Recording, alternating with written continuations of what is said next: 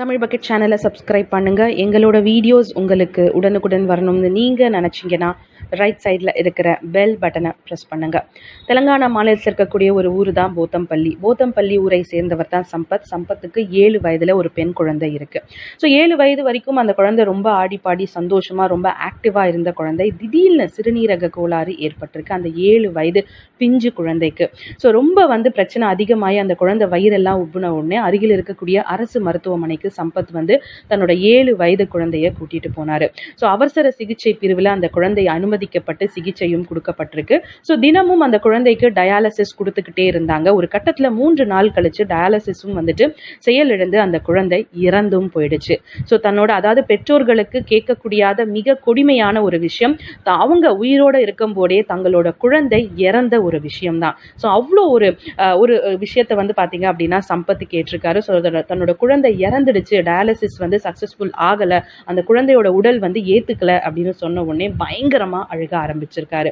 So அந்த குழந்தைய பார்த்தீங்க அப்படின்னா அந்த வெள்ளை துணியில, அதாவது பார்த்தீங்க அப்படின்னா அந்த குழந்தையோட வெள்ளை துணி எந்த விதமான ஒரு விஷயத்தையும் பண்ணாம அந்த குழந்தையோட உடலை அப்படியே ஸ்ட்ரெச்சர்ல கொண்டு வெளியில வச்சுட்டாங்க.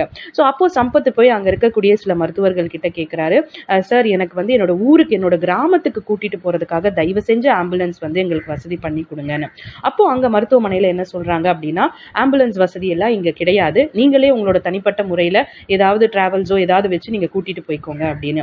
ஸோ அப்போ சம்பத் சொல்றாரு, அவ்வளோ வசதி இருந்துச்சுன்னா நான் ஏன் சார் இப்போ கவர்மெண்ட் ஹாஸ்பிட்டலுக்கு ட்ரீட்மெண்ட் எடுத்துப்பேன், தயவு செஞ்சு கவர்மெண்ட்ல ஏதாவது ஒரு இலவச சேவை இருக்கும், என் குழந்தைய என் குழந்தை பிணத்தை எடுத்துட்டு போறதுக்காக அந்த வசதி கொடுங்க அப்படின்னு சொன்ன உடனே அந்த மருத்துவமனையில என்ன சொன்னாங்கன்னா, கொஞ்ச நேரம் வெயிட் பண்ணுங்க அப்படின்னு சொல்லி கிட்டத்தட்ட 2 மணி நேரம் தன்னோட 7 வயது சிறுமி தன்னோட குழந்தையோட பிணத்தோட அந்த ஸ்ட்ரெச்சர் கிட்டேயே நின்றுட்டு இருந்திருக்காரு சம்பத். ஒரு கட்டத்துல சம்பத்துக்கு தெரிய வருது, யாருமே வரமாட்டாங்க, சும்மா தான் சொல்லிட்டு போயிருக்காங்க அப்படின்னு சொல்லி நான் என் குழந்தைய கைத்தாங்காலியே கூட்டிட்டு நான் இங்க நடந்தே நான் என்னோட ஊருக்கு போறேன்னு சொல்லி அழுகையோட ஹாஸ்பிட்டல்ல இருந்து அந்த இறந்த அந்த 7 வயது பிஞ்சு சிசுவை கையில தூக்கிட்டு சம்பத் வெளியில வந்திருக்காரு.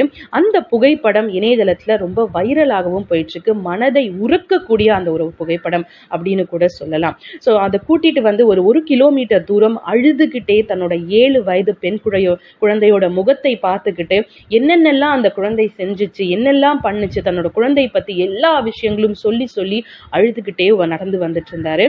ஸோ அந்த வழியில வரக்கூடிய ஒரு ஆட்டோ பார்த்தீங்க அப்படின்னா இவர் அழுகிறதை பார்த்தும் அந்த கையில இருக்கக்கூடிய தன்னோட குழந்தைய சம்பத்தோட குழந்தை பிணத்தையும் பார்த்து, நான் உங்களை கூட்டிட்டு போய் ஊர்ல விடுறேன் அப்படின்னு சொல்லி ஒரு நல்ல மனுஷன், இருதயம் இருக்கக்கூடிய ஒரு நல்ல மனுஷன், ஒரு ஆட்டோக்காரர் அந்த குழந்தையும் சம்பத்தையும் ஏத்துட்டு அவங்களோட ஊர்ல அவங்களோட கிராமத்துக்கு கொண்டுட்டு போய் விட்டுருக்காரு. ஸோ உண்மையிலேயே அரசு மருத்துவமனை இலவசம் கொடுக்கிறோம், மக்களுக்காக எல்லாமே செய்கிறோம் அப்படின்னு சொல்லக்கூடிய ஒரு நிலையில இருக்கக்கூடிய ஒரு அரசு மருத்துவமனை தான் ஒரு 7 வயது சிறுமிக்கு ஆம்புலன்ஸ் வசதி கூட கொடுக்காம ஒரு அப்பாவை அப்படி தூக்க வச்சு கூட்டிட்டு போகிற ஒரு சம்பவம் மிகப்பெரிய ஒரு அதிர்ச்சியை ஏற்படுத்தியிருக்கு.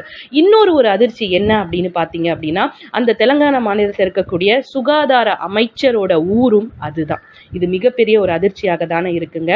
ஸோ சுகாதாரம் அமைச்சர் அப்படின்னு சொல்லக்கூடிய ஒரு நிலைமையில கண்டிப்பா இந்த விஷயம் தெரிஞ்ச உடனே அந்த அமைச்சர் யாராக இருந்தாலும் ஆட்களை அனுப்பி ஒரு ஆம்புலன்ஸ் வசதி செஞ்சு அந்த குழந்தைய கூட்டிட்டு போய் அவங்க கிராமத்துல விடுறது மிகப்பெரிய ஒரு விஷயம் அவங்களுக்கு கிடையாது. பட் இருந்தாலுமே இந்த விஷயத்த அவங்க செய்யலைங்கிறது தான் வெட்கப்படக்கூடிய ஒரு சம்பவமாக இது இருக்கு. தமிழ் பக்கெட் சேனலை லைக் பண்ணுங்க, ஷேர் பண்ணுங்க, சப்ஸ்கிரைப் பண்ணுங்க.